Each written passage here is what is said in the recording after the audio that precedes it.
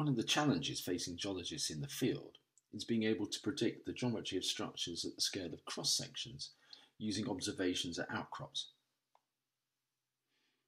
Here we're going to look at folds, and we'll use two concepts, vergence and facing.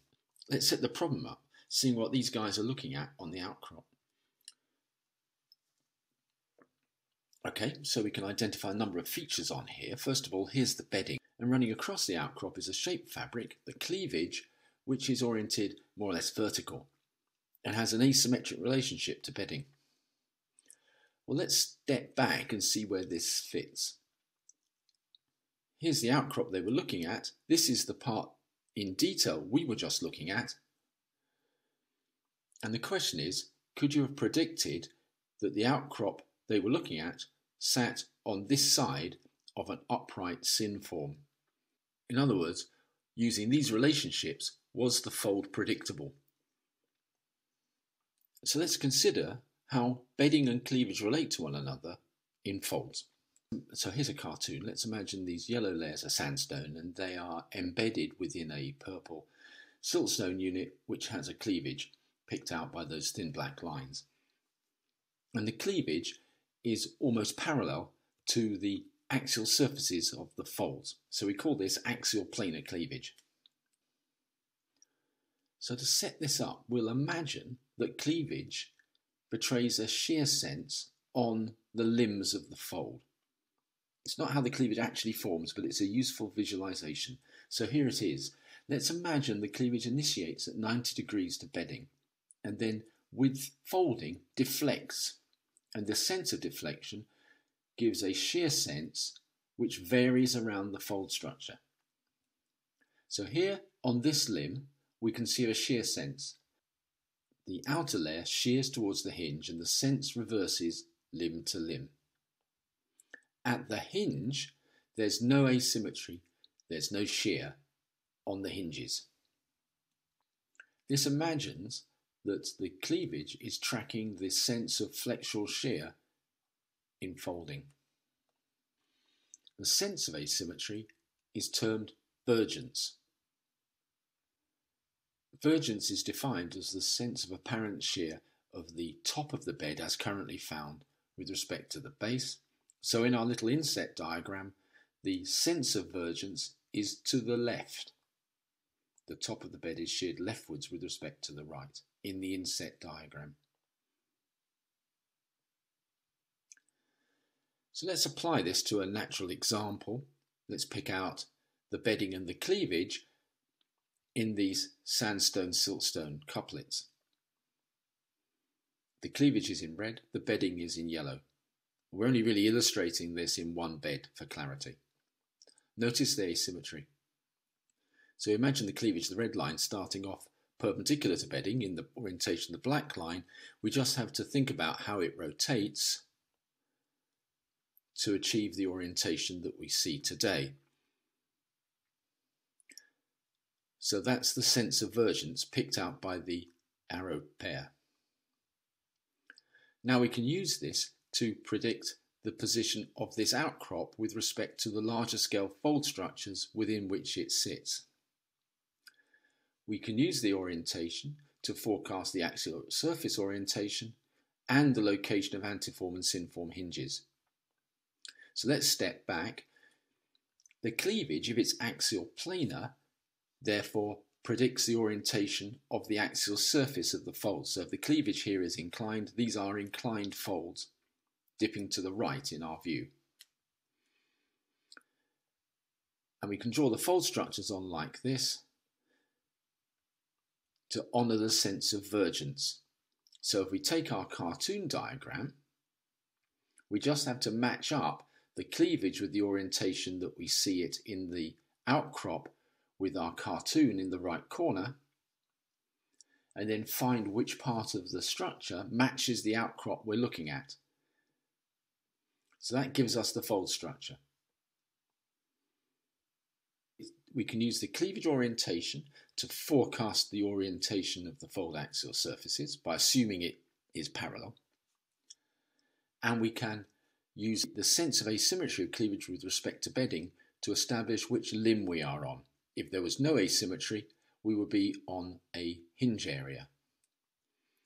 So let's go back to this outcrop and ask whether the fold was predictable. There's our bedding in yellow and our cleavage in red, and we can see whether it works. So there's the sense of vergence. Take our diagram and rotate it so that it's in the correct orientation and relationship to the outcrop that we see. And we can see that to the right of both of those observation areas picked out by the ellipse, to the right is a synform, both in the sketch and in the outcrop. The synform lies to the right. If the cleavage is axial planar, it gives the attitude of the fold. We're dealing with an upright fold. That's our prediction. That's the outcrop, demonstrating the viability of our prediction.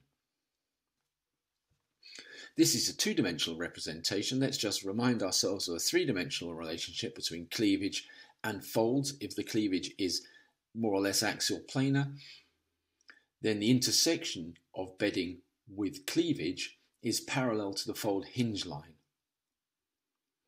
Another really useful relationship. The plunge of the bedding cleavage intersection will be the plunge of the fold hinge line. So we use vergence to find the position on the major fold. We can use cleavage to estimate the attitude of the axial surface, and we can use the bedding cleavage intersection to predict the orientation of the fold hinge line. So that's cleavage, and it's a really useful minor or small scale structure.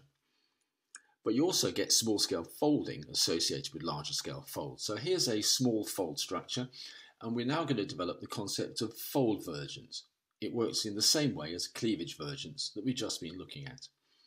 So it's the sense of apparent shear of the upper side of a layer relative to the lower. And you can see you have minor fold structures that are asymmetric pairs which have that geometry with respect to the shear sense. The relationship between the trend of axial surfaces on there, shown by those gold lines, with respect to the enveloping surface of the folds, is asymmetric. That sense of asymmetry is the same as if the enveloping surface was bedding and the axial surfaces was cleavage. So we can take the same relationships as we do for cleavage and bedding. So again, the way it works, we have a notional deflection of the axial surface towards the enveloping surface, and you record the vergence like this towards a geographic direction. In this case, our geography is left and right, so the shear sense here is towards the right. The vergence of the folds is towards the right, both in the photograph and in our sketches.